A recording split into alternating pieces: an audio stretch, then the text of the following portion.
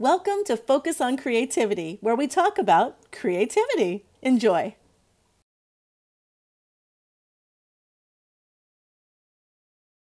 Hey, I'm Charr Crail, Focus on Creativity, and we are back with Steve Mahoney, the amazing singer-songwriter. He's so prolific, and he told us last time we talked that he had a technique for getting a song, at least, creating something out of nowhere in 10 minutes. He's going to prove it right now. I'm going to time him. I've got my timer here, and we've got 10 minutes, so here we go. On your mark, get set, go. Okay, so first, you're going to start with something. In this case, it's going to be everything goes like this. That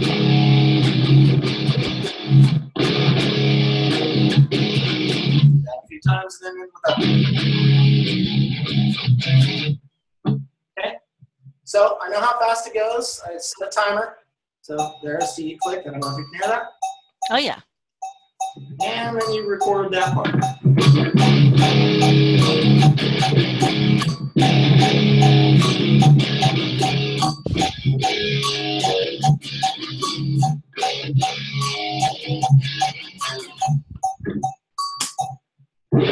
Okay, there's one. And because this is a program that you can repeat, you can just save that and use it later on when that part comes around again.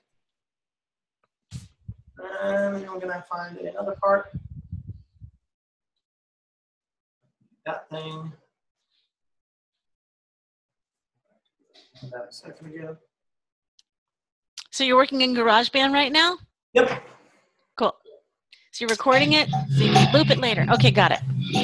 There's the recording. There's the click. So I might record that riff with a second guitar and then add some bass later on.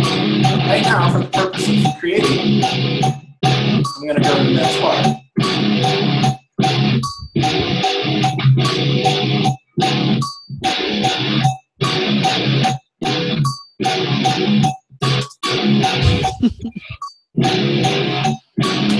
So the next part is sort of similar to the first part.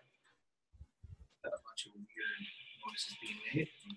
I lost my guitar just now, but that's weird. So what made you pick that beat? Well, like I said, I just started off with the guitar playing that riff, and then I figured out how fast it was by setting a metronome to it. In this case, that it's 150 beats per minute. Nice. So I set my timer to 150. That way, when I get to the part where I'm going to start writing drums for these, I'll have it synced up in time. I'm not just freestyling. So the next part is similar to the first part.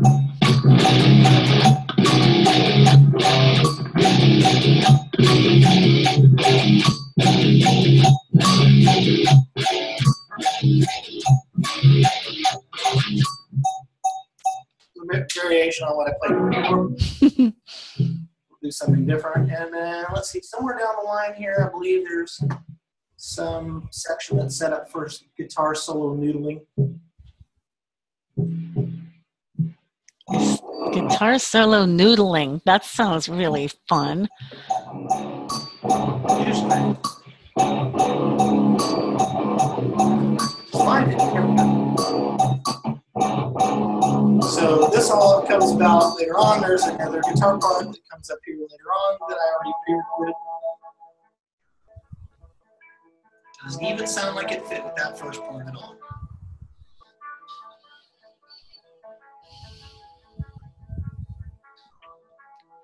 So now we got a verse, we got a chorus, and we got a bridge. There's a whole. Oh my God! You have really all those three things in that little tiny bit of time? Yeah. Oh my gosh! But then you just take that and take it apart, and so with this program you can copy and make things loop. Wow. So if the first guitar part sounded good, I can go ahead and keep that, and I can loop it later on, or just copy the whole section to another section. Verse goes here, verse goes there, and so it's good for arranging too. So like if I'm going to work with another person, they go, can I have that 8 times? You only played it 4. Well, guess what? I just go. Blah, blah, blah, blah. Wow. Fine. There's your 8 times, buddy. Write some lyrics. Are you going to write lyrics too? Eventually, I'm sure there'll be some lyrics. Today, I was thinking, because, we've still got 5 minutes and 41, 0, 39. I don't 38. have for this right this second, but if somebody wants to write some, I'm happy to have them. Well, they can go to that website you mentioned. Then we go to the drum track. We'll get rid of the click. And then I'll start writing drums for these same exact parts. So here comes that.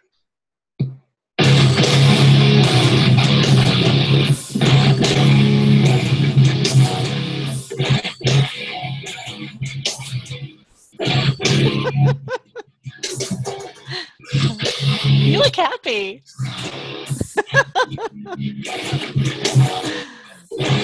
Oh yeah, that's headbanging music, all right. Now that's the first part. Blah, blah, blah, blah. Blah, blah, blah. More blah. Okay.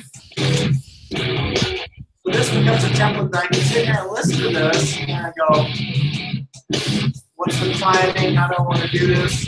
If I'm singing, I got to make sure I can do this at the same time too.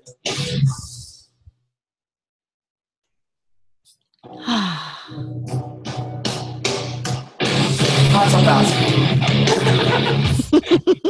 Not so fast. So that same stuff repeats itself over again. Wow. Well, let's go to that part. Let's listen to this.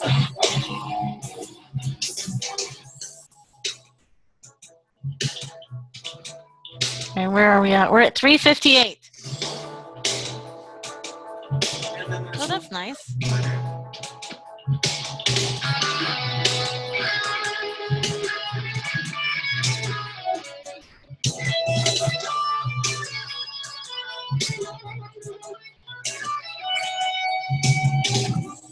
Is that you?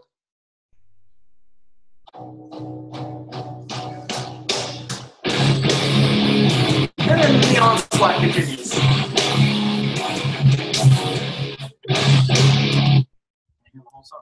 There. What are you going to title it? How long was that? Well, this song did have some lyrics to it before, kind of on the scrap. So it was being called Fight. Right now it's called June 27th. That's a very catchy name. That was when the first riff happened. So, okay, got it. like I said, some of them are quick, some of them aren't so quick. That's the one that's not so quick. All right, so what I got was that you actually created some of that earlier, and then you're combining them. You felt that they went together, so you put them together. Is that right? Yeah, that's right. Great. So here's my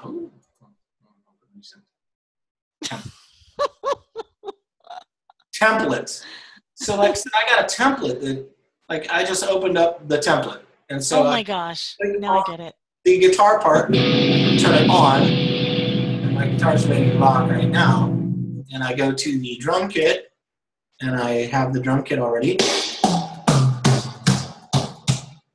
There's some basic beats. I'm using Superior Drummer, by the way, if anybody wants to know. Oh, so these are beats. These are loops. These are essentially the beats that have already been created. So you have your basic beat, right? Like this is AC/DC 101. This will pretty much be what I start every single song I write. Really? Yeah. You know, because there's no way you can mess that up. All right, how we doing? All right, we're counting down now. 141, What? I don't have 39, 38, 37. Well, that's no fun. Just over a minute now. Minute and a half, All right. roughly. Let's see if I can get rid of this track here. Go all the way to the beginning. Whoop. Okay. Look, I'm gonna say I know you're not trying to write a song from beginning to end in 10 minutes, because the idea was around being creative and actually getting something in 10 minutes inspired.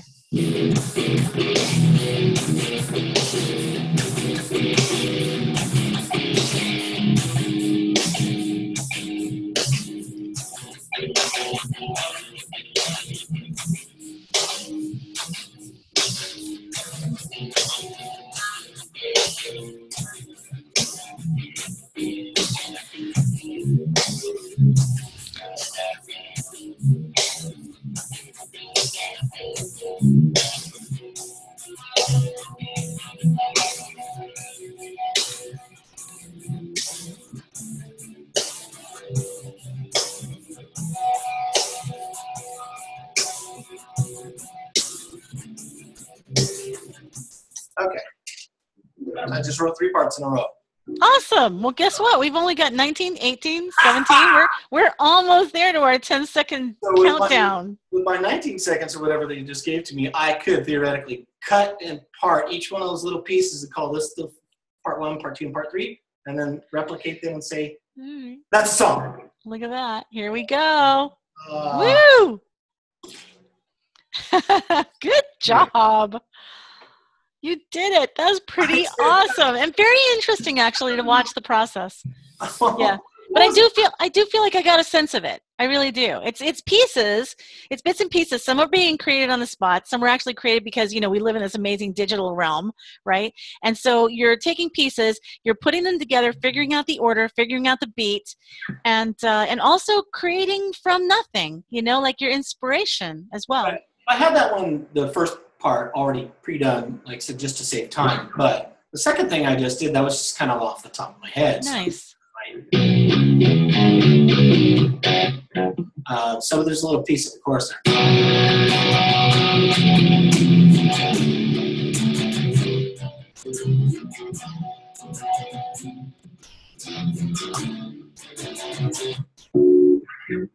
I just have one last question for you, Steve. Aw, thank you. What occurred to me was, if there was anything in the world, is there anything in the world that you would do other than what you're doing? If given the chance or choice. If I hit the lotto?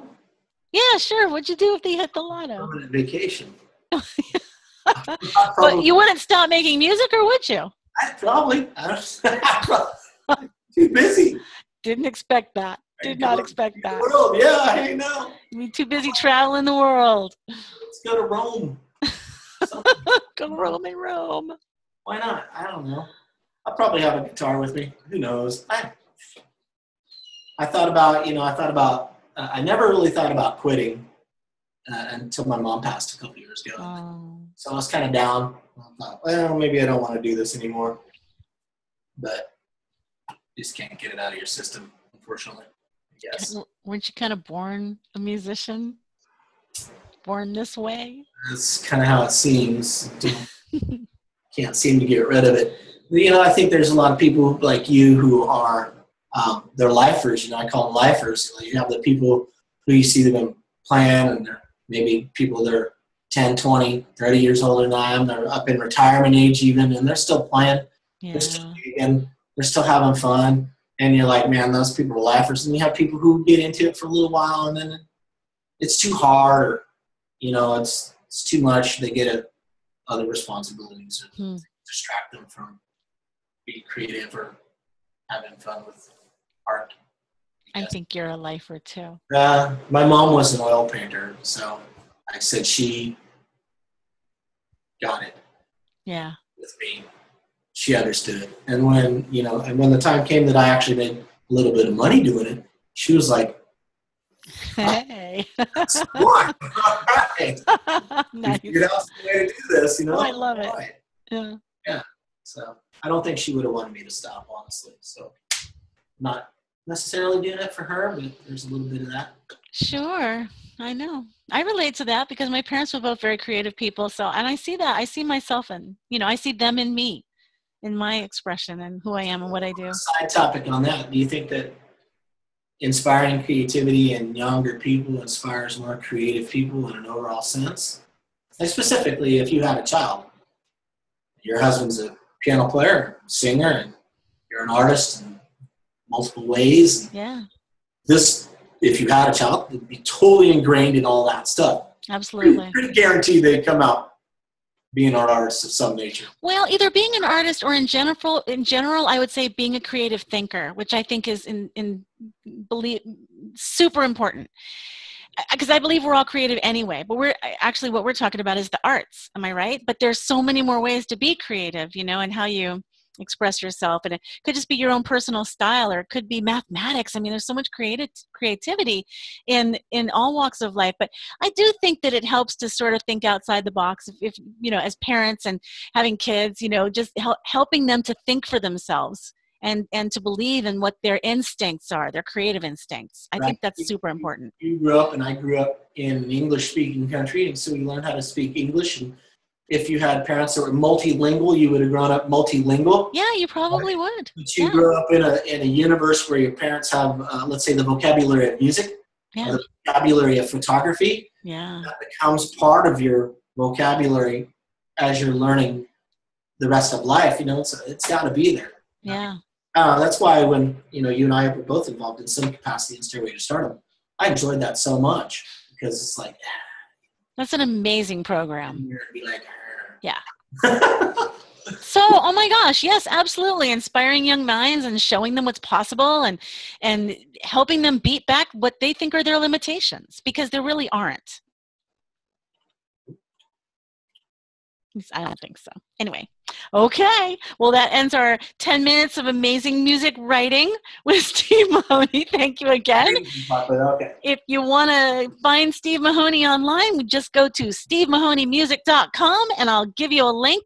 And that was wonderful. I so appreciate getting to see the creative in action like that.